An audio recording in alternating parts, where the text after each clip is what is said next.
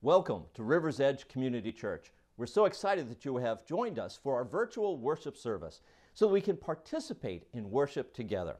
Today we want to continue with part 4 in our series, Some Truly Good News. And the good news today that we want to focus on is love. Now, for a few months we have been highlighting things that we love by putting them on the mantle behind me. It started off as a shout out to our son Dan and to his wife Dana. But then we found out that all sorts of people were playing along. But these people didn't have any context and had no idea what these things were. So today, I want to share with you things that I love. Not all the ones that we have shown on our mantle, but some of them, especially from the early days, that you have seen and you have wondered, what in the world is that? So, first, there was the big bear playing the accordion, because many Christmases, we got an animal playing an accordion because you cannot have enough animals playing the accordion. This was a gift from Dan. And then, way back, we have Steve McQueen, who is the essence of cool. This was a gift from our son, Matt. For Easter, we had the rhinoceros. Why we chose the rhinoceros for Easter, I don't remember, but it was a great Easter memory that we will cherish from now on. The rhinoceros, also a gift from Dan.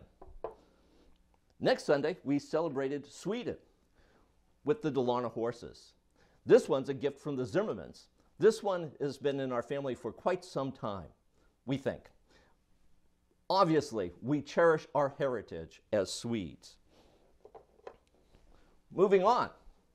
Yes, more animals playing accordions, because you can never have enough. Then we had Jonah and the whale. Back from when we did the series on Jonah, Dan and Dana gave us this wonderful gift to help commemorate that series. Then we had the elephant made of coal. You can't really beat an elephant made of coal. One of my first gifts from Dana was this finger rat.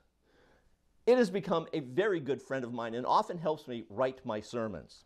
Dana gave me this rat because she works with rats and their brains in her PhD program at the NIH.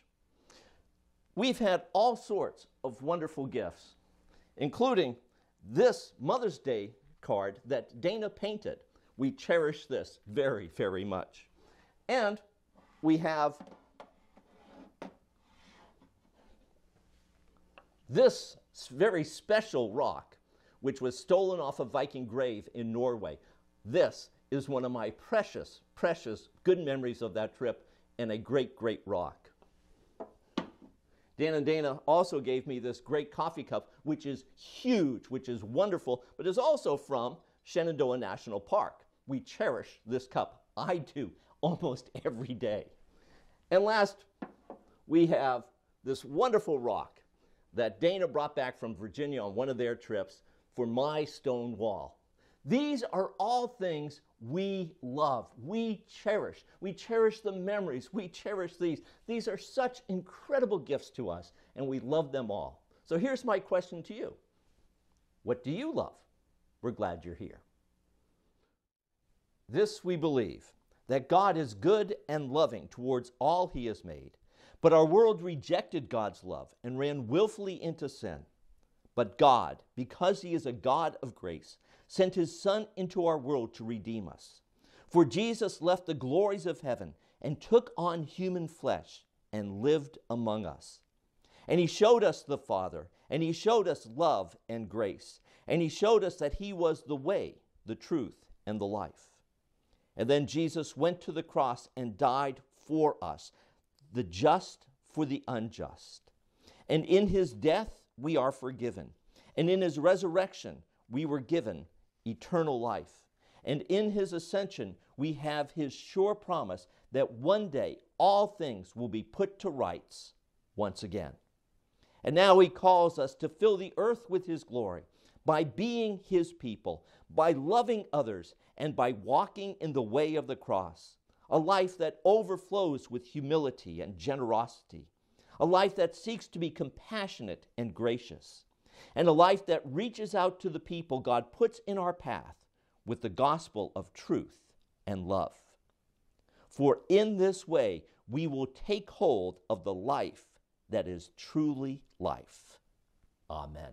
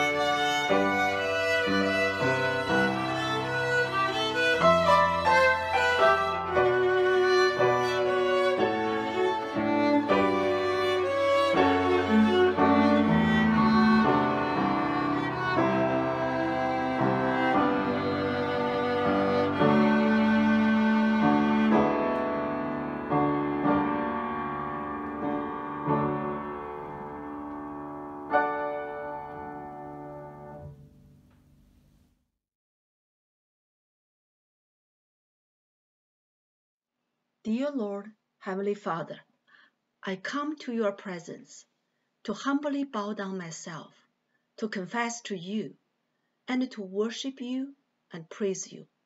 Lord, we are facing huge temptations to live out our faith in many ways.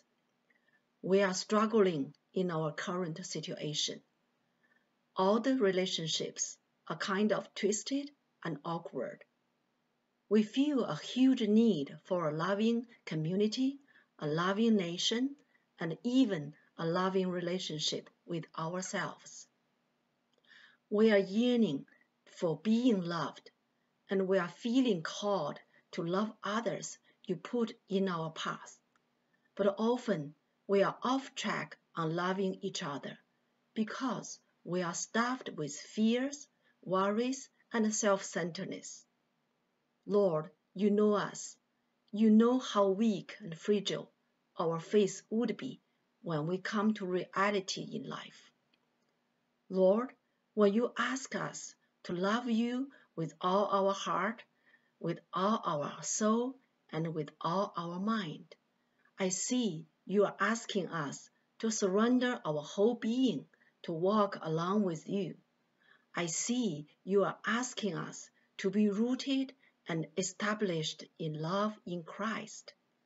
Lord, give us strength and wisdom so that we may see your promise in Jesus Christ through all the various events and happenings we are experiencing now. Empower us with your love and peace in all our relationships. Lord, put us to the side you want to use us at this moment to love others with your truth and hope. So in this way, we may not miss the epic chance to understand your will. And in this way, we may glorify your holy name with our lives. This prayer is in the name of Jesus Christ, your only Son, our Lord. Amen.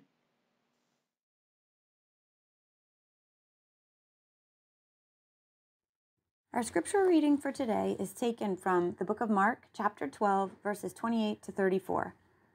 One of the teachers of the law came and heard them debating. Noticing that Jesus had given them a good answer, he asked him, "Of all the commandments, which is the most important?" "The most important one," answered Jesus, "is this. Hear, O Israel, the Lord our God, the Lord is one. Love the Lord your God with all your heart, and with all your soul, and with all your mind, and with all your strength. The second is this. Love your neighbor as yourself. There is no commandment greater than these." "Well said, teacher," the man replied. "You are right in saying that God is one, and there is no other but him. To love him with all your heart, with all your understanding, and with all your strength, and to love your neighbor as yourself is more important than all burnt offerings and sacrifices."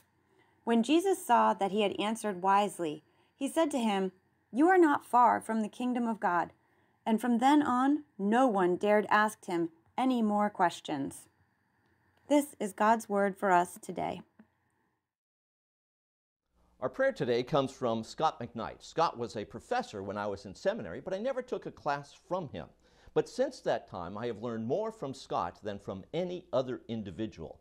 And his book, The Jesus Creed, reinvigorated my spiritual life, so I highly recommend it to you. But back to today's prayer. This prayer is based on the Jesus Creed, which is just another way of saying that it is shaped by the twin commandments to love God and to love others. The Lord's Prayer is simply the Jesus Creed as a prayer. Scott's narration makes that clear. Let's pray it together, and then I'll give you time to lift up the concerns of your own heart, and then I'll conclude our time together with a brief pastoral prayer. Let's pray. Because we love God, we say, "Our Father, who art in heaven." Because loving God means that we yearn for God to make his glory known, we say, "Hallowed be thy name. Thy kingdom come, thy will be done, on earth as it is in heaven." Because loving God means we love others as God loves others. We long for all to have the necessities of life. And so we say, "Give us this day our daily bread." Because we love others, we seek to unleash God's grace of forgiveness and say, "Forgive us our debts as we forgive our debtors." Because we love others, we long that they will love and live God's will. And so we say, "And lead us not into temptation, but deliver us from evil." Because we love God and because we love others, we lift our hearts to God and say, "For thine is the kingdom and the power and the glory forever and ever. Amen." We say this today because we love God and love others. Amen.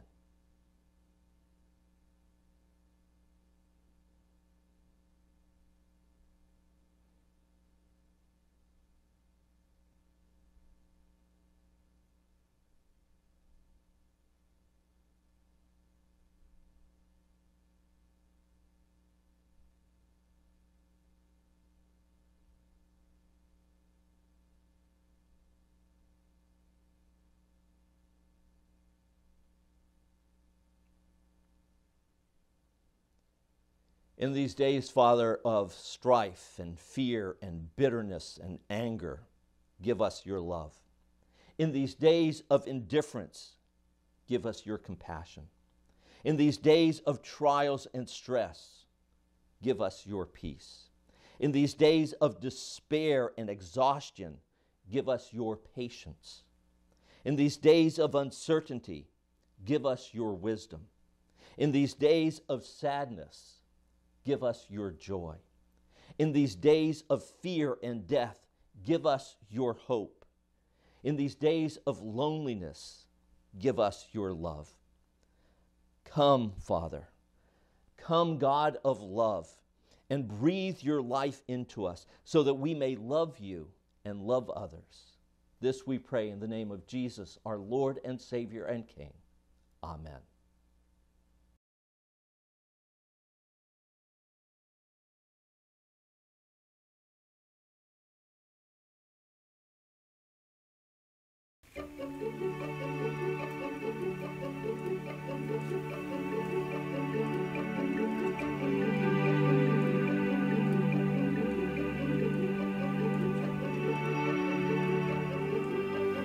Atmosphere is changing now, for the Spirit of the Lord is here. The evidence is all around that the Spirit of the Lord is here. Overflow in this place, fill our hearts with your love. Your love surrounds us. You're the reason we came to encounter your love. Your love surrounds us.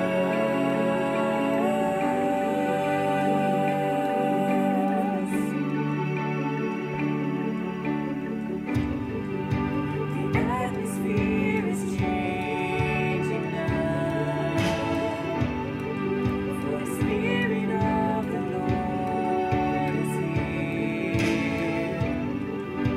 The evidence is all around that the Spirit of the Lord is here.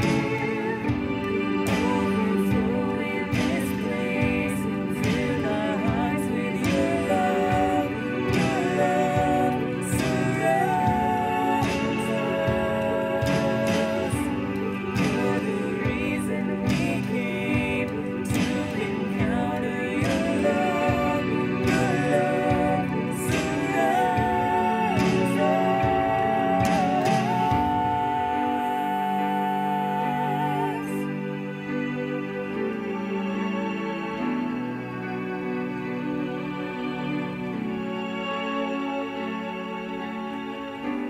Spirit of God, fall fresh on us.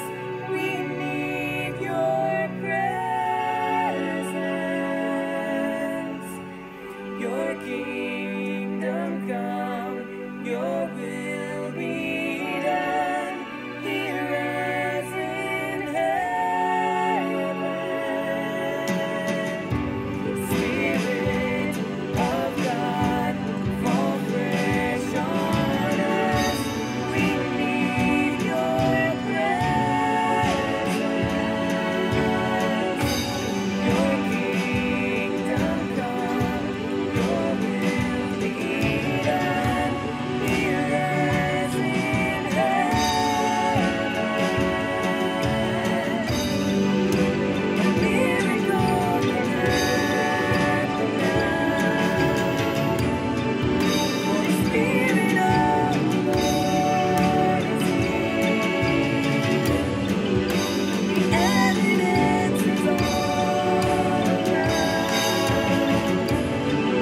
that the Spirit of the Lord is here. A miracle can happen now. For the Spirit of the Lord is here. The evidence is all around that the Spirit of the Lord is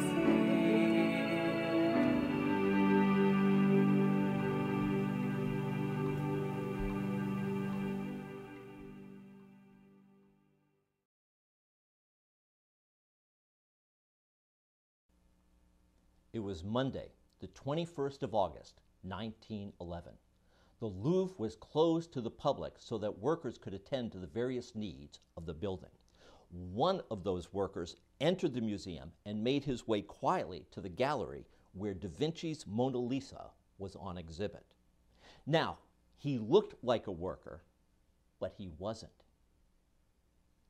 He was an art thief. He was also an Italian. Not that there's anything wrong with that, but it plays a very important role in the story. Our worker thief, who, by the way, was named Perugia, quickly went to work. He took the Mona Lisa off the wall, put it under his jacket, and then calmly walked out the front doors. Over 24 hours later, someone inquired when the Mona Lisa would be returned to her exhibit. Everyone had assumed a museum photographer had taken her to his studio, but no one had actually confirmed this. And so they asked the photographers, but they did not have it, which meant the Mona Lisa had been stolen. The Louvre closed down for a week as a precaution. But a funny thing happened when it reopened. Huge lines formed to see the spot where the Mona Lisa used to be. Lines that were never there when the Mona Lisa was present. It's hard for us to understand, but up until that time, only a relatively small group of art enthusiasts cared much about the Mona Lisa. Its theft, however, made it an international sensation. Everyone now knew and loved that smile. But as famous as she was, the police could not find her. And for 2 years, her case remained a mystery. But then, out of nowhere, an Italian art dealer was offered the painting. He immediately contacted the police. Perugia was arrested, and the Mona Lisa was recovered. There was a trial, but it was over before it began. Our art thief willingly confessed to stealing the Mona Lisa, but he said he only took it because as an Italian, he felt all Italian paintings stolen by Napoleon ought to be returned to Italy. The court agreed, and the villain behind the most stunning art heist in the 20th century was sentenced to a year in jail. But then that sentence was overturned, and he was released after only serving a few days. Italy, however, did have to return the painting. But while the painting that was stolen was somewhat famous, the one that was returned was now perceived to be not only the greatest painting in the world, but the most loved as well. I have a book on my shelf about love. It's called Nothing Greater, Nothing Better. I think most of us would agree there is nothing greater than love. Love is truly some good news. James Barrie said, "If you have love, you don't need to have anything else. And if you don't have it, it doesn't matter much what else you have." Amen. But where did we get this idea that love is the greatest good? In the ancient world, love never held that title. Instead, honor was seen as the highest virtue. In fact, if you look at the 147 maxims that defined what the Greeks in the 6th century BCE perceived to be the greatest good, you would be shocked to see how little they thought of love. These 147 rules were the crucial ingredients that they felt comprised the good life. This list included such things as rule number 8, know yourself, and rule 11, think mortal thoughts, and rule number 22, pursue honor. Those are all fine. Rule 140, don't wrong the dead. Rule 113, accept old age.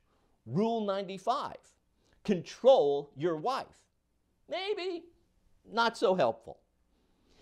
Love shows up on this list only once, at a number 124. And even then, it's cold. love those whom you rear. It can't even say, love your children. 147 maxims and really nothing about love. So how did love become the be-all, end-all of life today? How did love rise to the top and become everything we ever wanted in life? Simple. We stole love as the highest good from Jesus. Love was Jesus' highest value. It was always on display, and so we stole it from him. Before Jesus, honor was the greatest good. After Jesus, love became the highest virtue. And now, all across the globe, we all celebrate love without realizing how this amazing gift came to us. It was stolen. Now, all of that was not meant to imply that love did not have a prominent role in the ancient world. Of course it did. But it always seems secondary to something else more important, except in the Old Testament, where love was always highly valued. For instance, look at the Shema, the creed of Judaism. Here's the Old Testament's definition of the greatest life. Hear, O Israel, the Lord our God, the Lord is one. Love the Lord your God with all your heart and with all your strength and with all your soul. Question: what is the best way to live so that you can experience the good life? Answer: according to the Shema, love God with all your heart. But the Old Testament is big, and over time, other commands tried to usurp love's place at the top of the list. And so the rabbis began to debate what command was the most important. For instance, there is the famous story that took place long before Jesus about a Gentile who came to a famous rabbi and made this offer, saying, I will convert to Judaism if you teach me the whole Torah while I stand on one foot. The rabbi smiled and replied, what is hateful to you, do not do to your neighbor. This is the whole Torah. The rest is commentary. What's the greatest good? Love and the golden rule. Now, debates like this took place all the time. And so when a teacher of the law comes and asks Jesus what he thinks the greatest commandment is, we realize this question has some history to it, which means one wrong answer and there could be trouble. See, the Old Testament is a big book, and Jesus could have gone in many different directions. He could have argued that keeping the Sabbath was the most important, since it's focused on worship. He could have said honoring one's parents was most important, because it emphasized family values. He could have talked about justice or keeping socially distanced from Gentiles, or he could have talked about being holy as being the most important.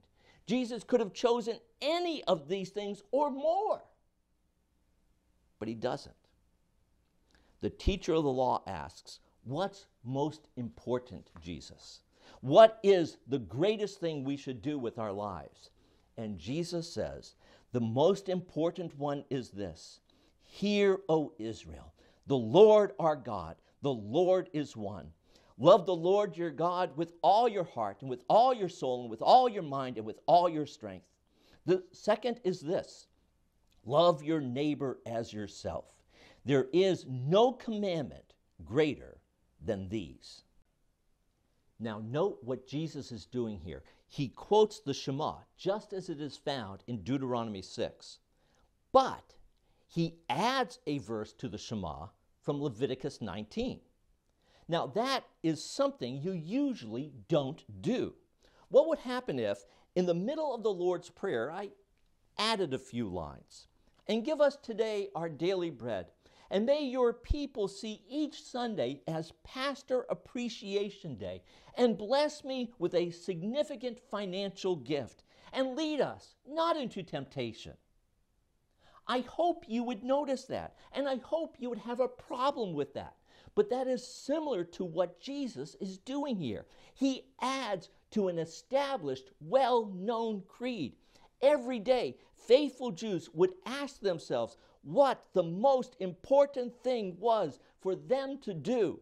And they would recite the Shema as their answer. They were to love God by following the Torah. But now, Jesus comes along and says, true, we are to love God, but we are also to love our neighbors as ourselves. Now, this is not some minor change. Jesus is saying it's not good enough simply to say you love God. You have to demonstrate that love by loving your neighbors. And who are these neighbors? Jesus makes it clear that our neighbor is anyone God puts in our path, regardless if they are a stranger, a Gentile, a sinner, an enemy, or someone who is different from us racially, culturally, morally, or in any other way. We are called to love the person God puts in our path. And this love is what will define us. We are to be all about love. Love is the highest value and the greatest good. But this makes little sense to a lot of people. They hear us talk about love being the defining characteristic of our faith, but then they look at the Bible and see that it accepts slavery and oppresses women, and they can't put those two pieces together. It seems like we are talking out of both sides of our mouths. For them, we talk about love but act with hate. We open our Bibles and say it teaches us to love, but then we turn a few pages and read how slavery is allowed and slaves are to obey their earthly masters, and how men are the head and women are to remain silent. And that doesn't sound loving. I get that. But here's the thing. Listen carefully here. You just can't read the Bible and say, this is what it means. Instead, you have to interpret what you read so that you can see what it means. And part of interpreting the Bible is setting every passage in its proper place in the overarching story of the Bible. See, there is a redemptive trajectory in the Bible. There's promise and fulfillment, and everything is moving towards the coming of God's kingdom on earth, where all promises will become reality. And in that kingdom, all things will be put to rights, and justice and restoration and love will be our inheritance. So in order to understand any topic in the Bible, we have to start at the end and read backwards. So let's use what the Bible says about slaves and about women and see how this plays out. And thankfully, we have one verse that gives us a clear vision for both slaves and women. This is God's kingdom vision for women and slaves. Paul writes in Galatians 3, "There is neither Jew nor Gentile, neither slave nor free, nor is there male and female, for you are all one in Christ Jesus."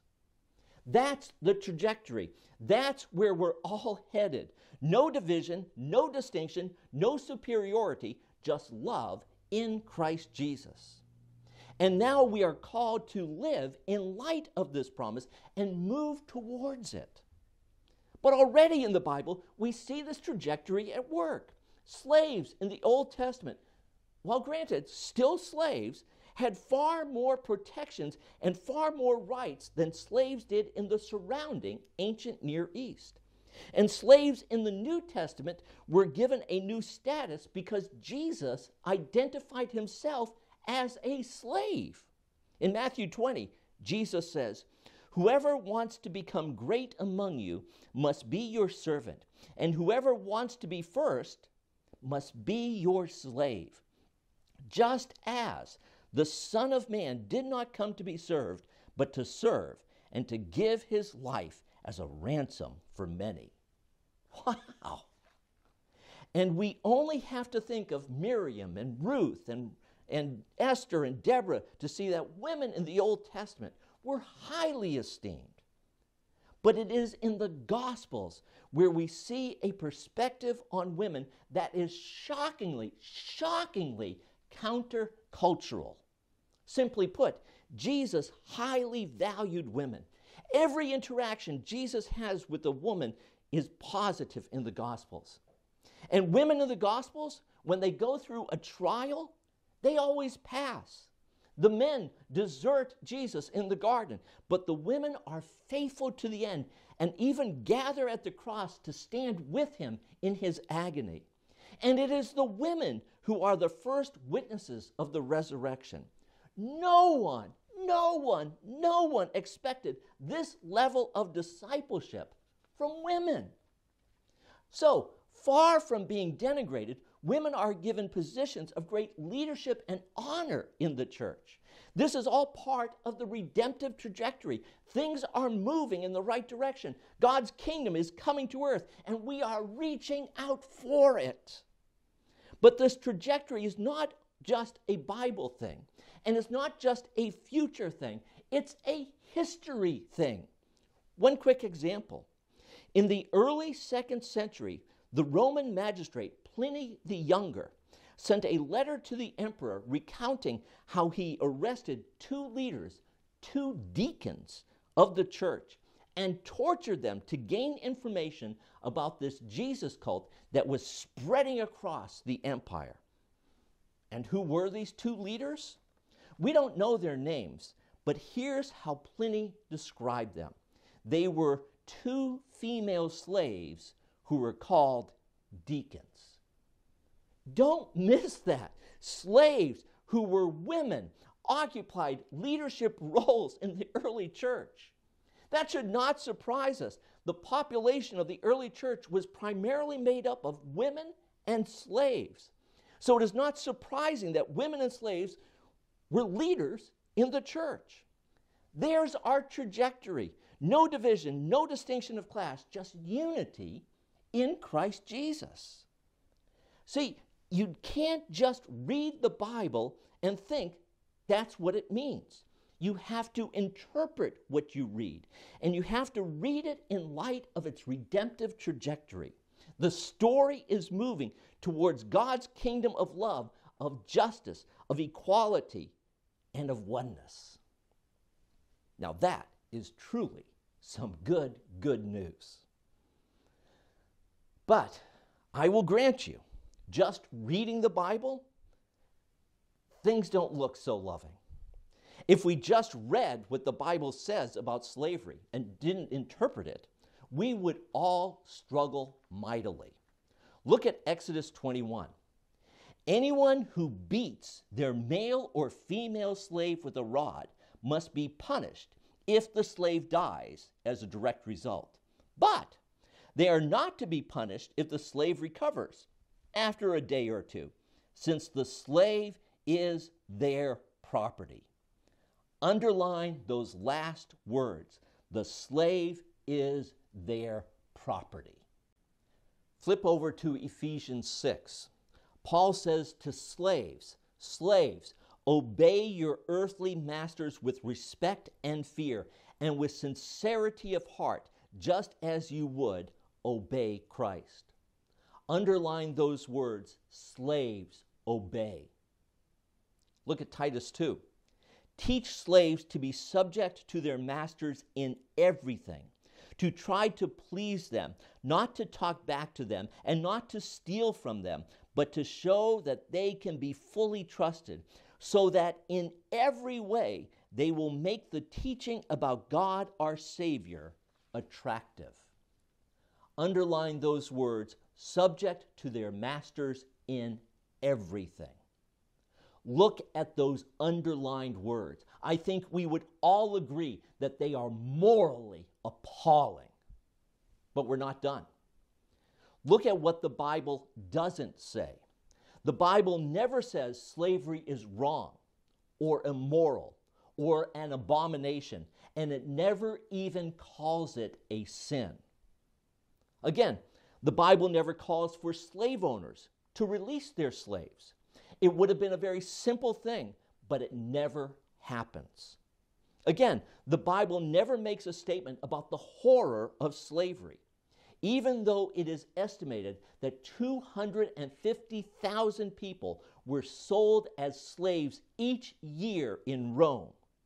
A humanitarian crisis was happening in plain sight, and yet the Bible remains silent.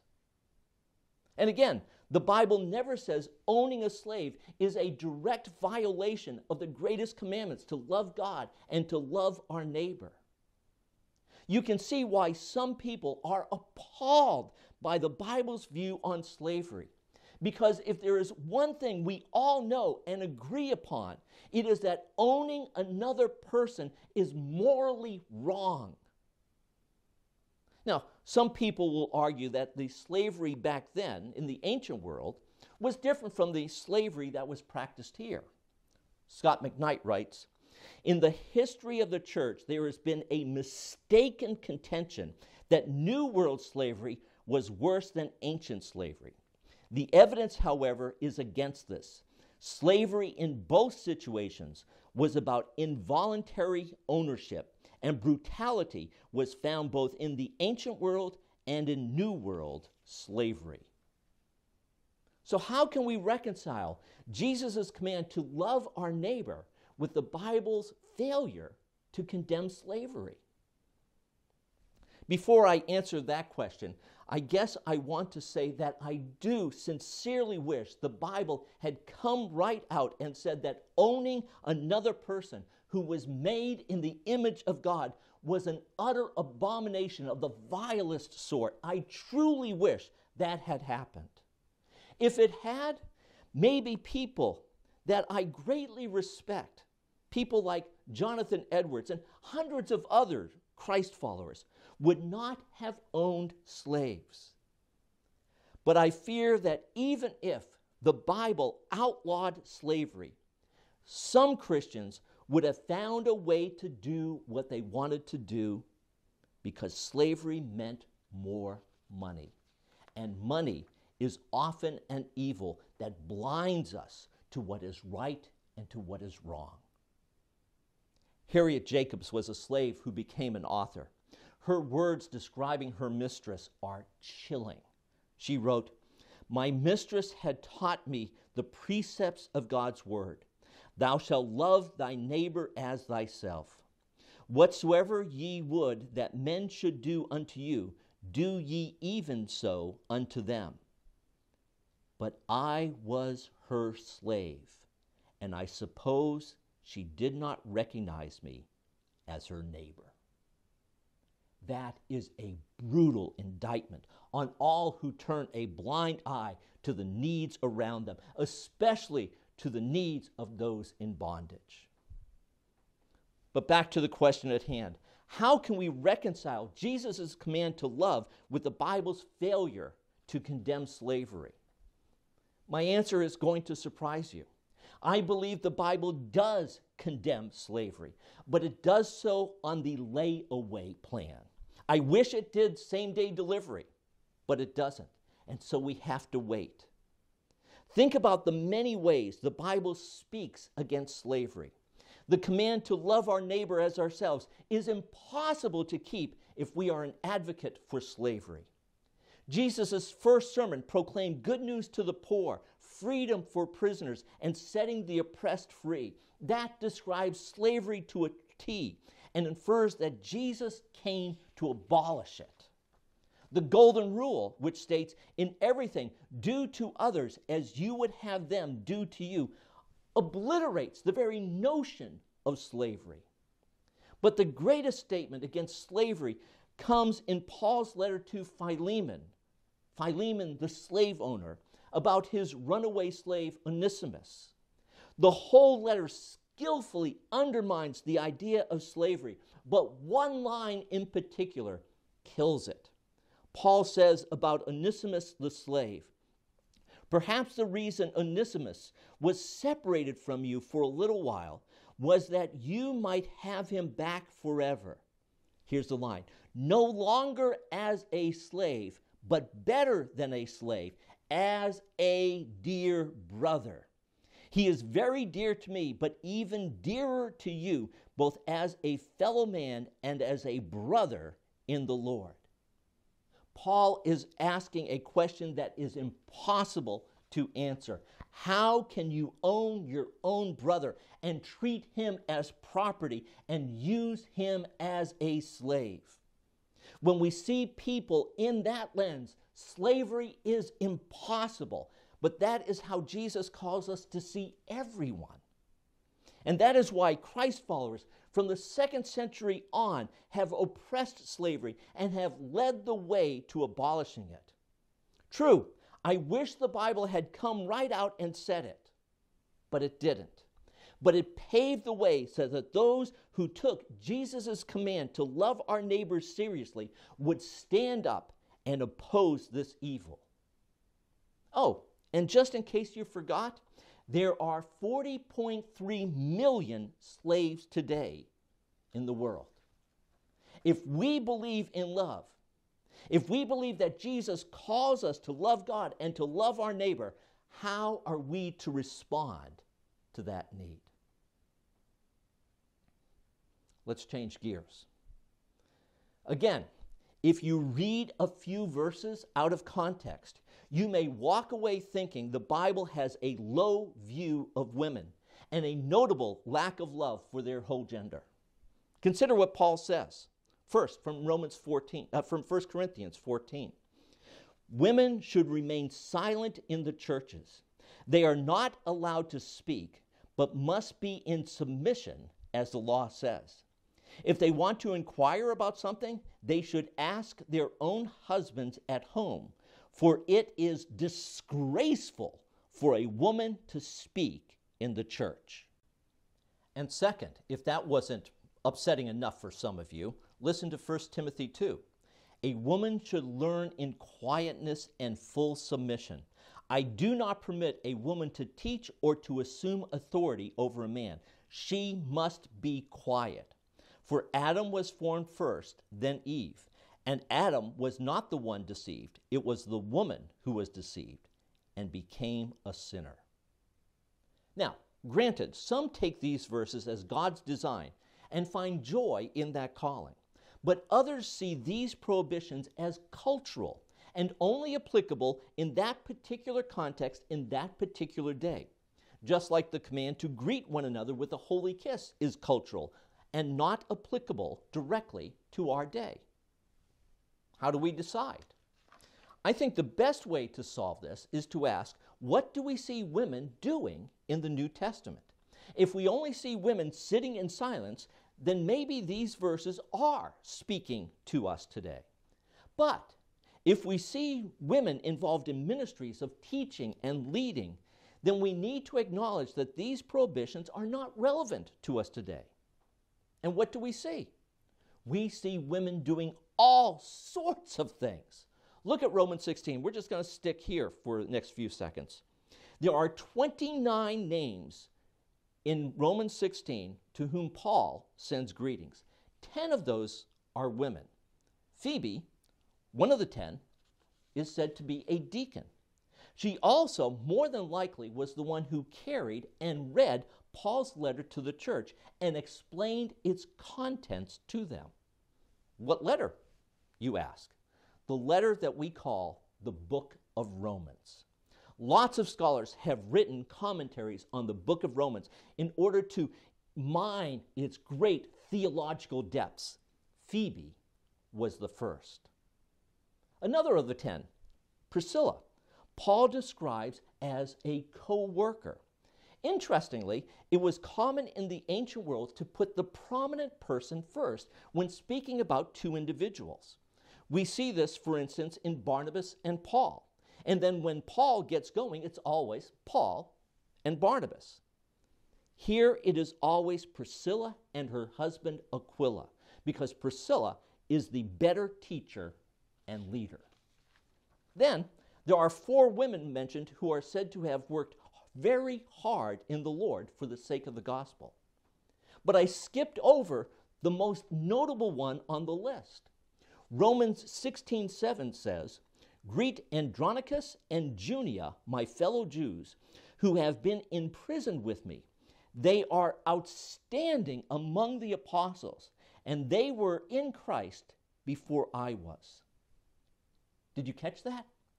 Andronicus, the husband, and Junia, the wife, are called outstanding among the apostles. Now, this could mean that the male apostles considered them outstanding disciples. But it could also mean that this couple, both of them, were prominent apostles in the church, which would mean that Junia, the wife, was an apostle.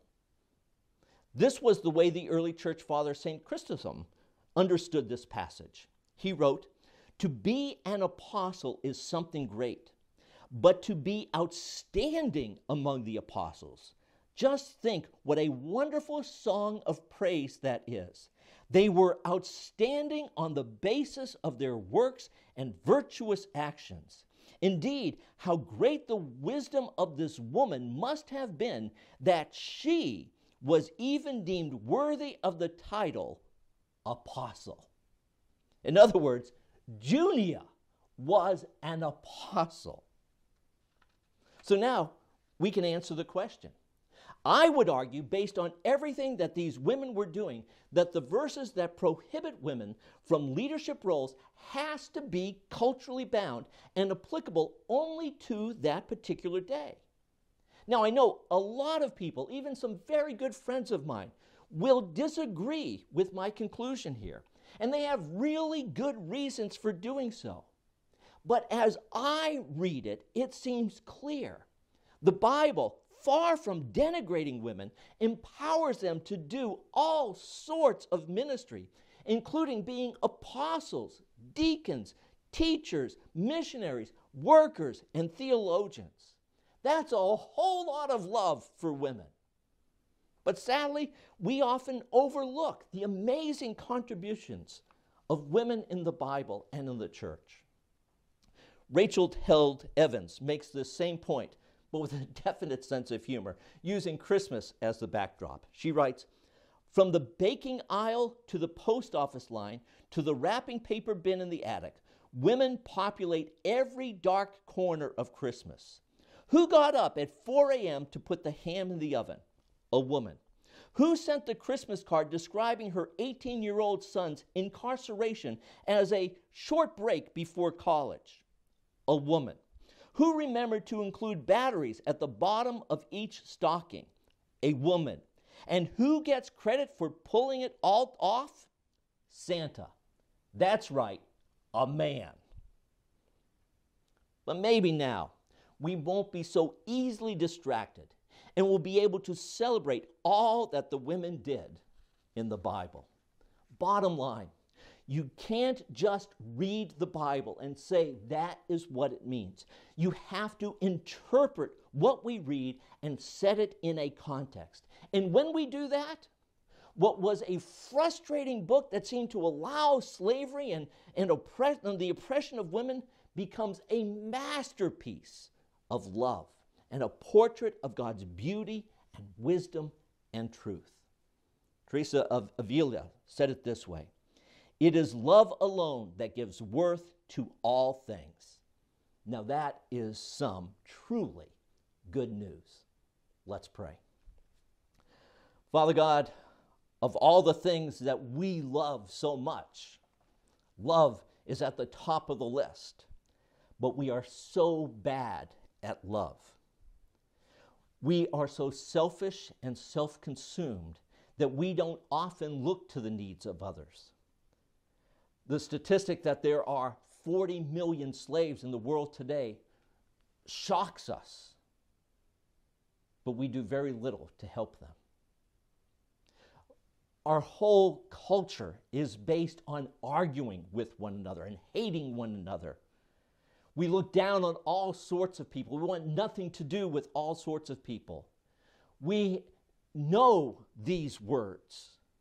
We recite them often, that we are to love you with all of our heart and to love our neighbor as ourselves. We even understand that we are called to love our enemy, but we don't. Forgive us our sin. Forgive us for our lack of love. Forgive us for our indifference. Teach us to love. Teach us to love as Jesus loved. And I pray this in his holy and powerful name and his loving name. Amen.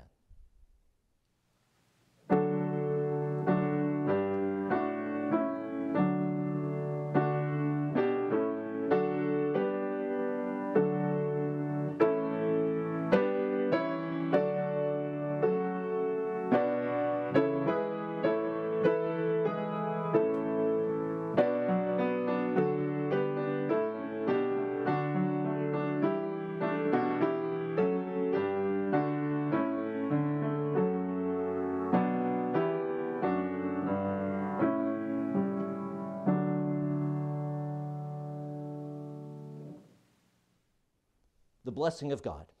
May the Lord bless you and keep you. May the Lord make his face shine on you and be gracious to you. May the Lord turn his face towards us and give us peace. God bless you all. Amen.